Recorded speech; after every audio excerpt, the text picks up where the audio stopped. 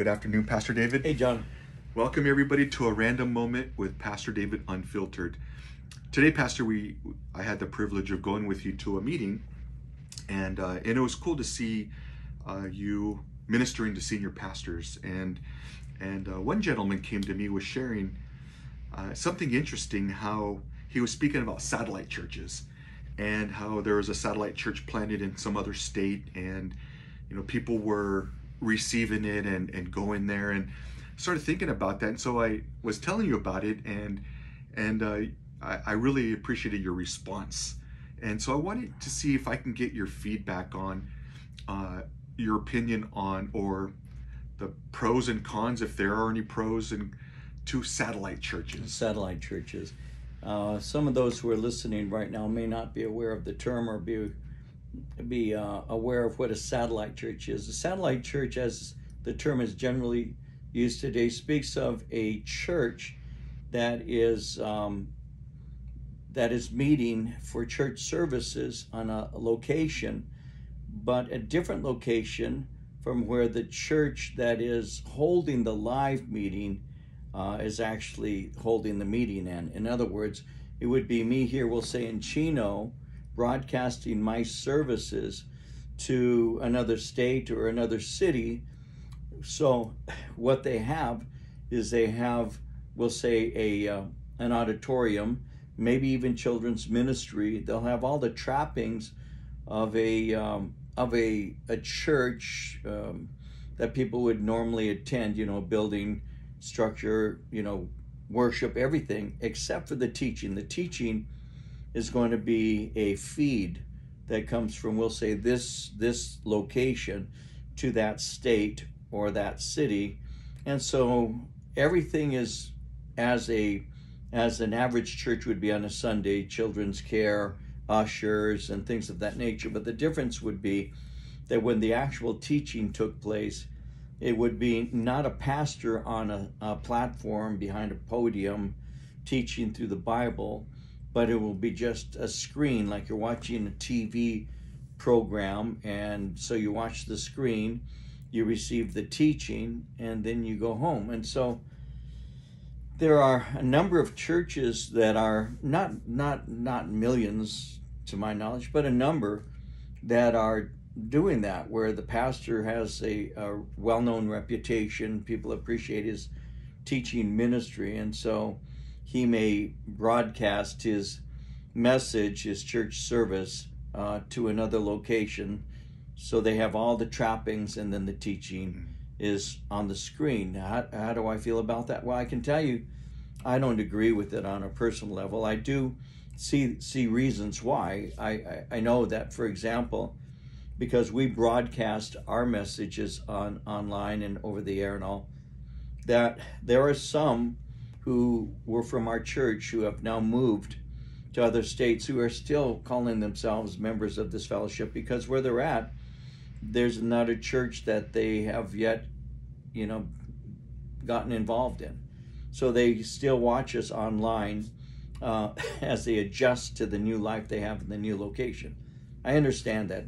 There are others who are perhaps behind bars or in other countries, because we have international viewers watching our services. So I get the value of using the technology, and I think it's a good thing to do. And we're able to reach into many homes in many countries, including Saudi Arabia and other countries, through the use of technology. But is that to replace being involved in, having membership in, serving in, and getting acquainted with not only the fellow servants and elders and leaders, but also to be aware of the senior pastor who's there on campus, who actually has a presence that is experienced by the people who call that a home church. And so I don't agree with some of that. I personally don't think that's the way to go. I think that as a pastor with a vision for other cities or other places,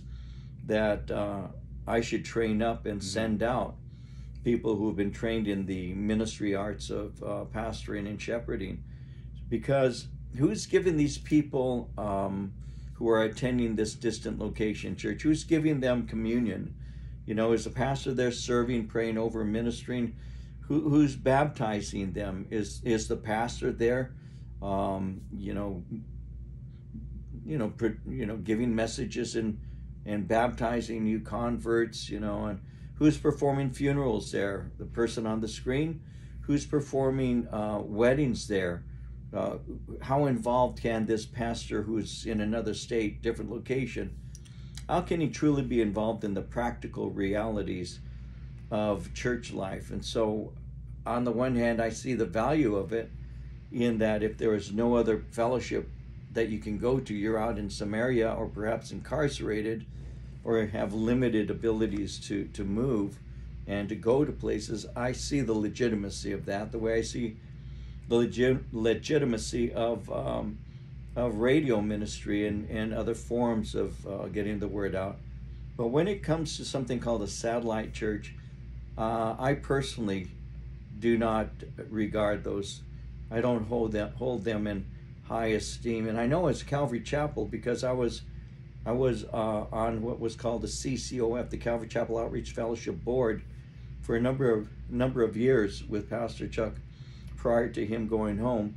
We handled these kinds of questions, and the question is do we recognize a satellite church as a Calvary Chapel ministry, put it on the directory because it's a Calvary Chapel ministry? And I didn't believe we should, and neither did Pastor Chuck. Pastor Chuck said, no, I don't see that as an actual church in the traditional sense to recognize it as a Calvary Chapel Outreach Fellowship. No, he said, I won't do that because I don't recognize the legitimacy of that, and I'm the same way. In today's message that you gave to the other pastors was talking about equipping them from the work of service, mending their nets, right? Mm-hmm. And there's a personal aspect when a senior pastor is shepherding the church. There's that personal need that has to be there. Mm-hmm. How can there really be an effective mending the nets or preparing for the work of ministry via satellite? I just don't believe, John, I just don't believe that the person who is doing that kind of ministry is actually what you would call a shepherd in the truest sense of the word. I don't want to call their shepherding heart into question so much as to say that one of the things that a shepherd does is like I was sharing today, is to experience life with the sheep. And there's just no way that's happening on a screen any more than if somebody's watching a television program, any more than that person who's being broadcast is having relationship with that person watching. A relationship goes much deeper, as you know, than just watching somebody talk. Relationship as aspects of it that you actually have real life experiences. You spend time with them, you get to know them, or at least they're available should you need to. And so I think that's a negative. Plus, some of these guys are putting their quote-unquote church services in the backyard of other guys that have been plowing that field and working that field, and they're losing members of their fellowship because of the excitement and enthusiasm and all that goes along with this person who's satellite broadcasting. I think it does a disservice to the body of Christ. But there is such a carnality within the body of Christ today, an entertainment orientation, that I'm not surprised when somebody who thinks that they're very important starts broadcasting their material so others can benefit from the importance of them and their ministry. Honestly, I'll say that with an honest way, as harsh as it sounds, it's true. I shared at a pastor's conference a few years ago in another state and stated there, instead of your ministry being so important, why don't you train somebody else up so they can take the gifts God gave to them and exercise them and minister? You just aren't that important. Your message isn't that unique and that necessary. Turns out that a pastor who was at this particular conference had the largest satellite ministry in his state, right? And he didn't appreciate what was said, but it's true. It was true then, it's true now. Train up pastors and set them free to do the work of ministry. You are not that important. Amen. Well, Pastor, thank you so much for sharing that. and because it seems like it's shifting towards an entertainment. That's all it is for me. And so may we always. That's why we're so appreciative that we have a shepherd such as you at our church, who it's personal, it's relational. And I'll send you a picture. Only if it's signed. Okay. Well, thank you, Pastor David, for sharing with this. And church family, we do want to invite you to come to church on Sunday at 8:30 and 10:45 as Pastor David's taken us through the book of Mark. And excited for you guys to come and invite a friend.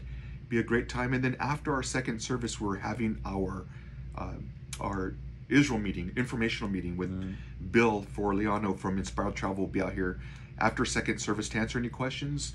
No registration needed. Just come on out and join us, and we look forward to having you there. So, Pastor, thank you again for your time. Okay. Thank you guys for tuning in. God bless you.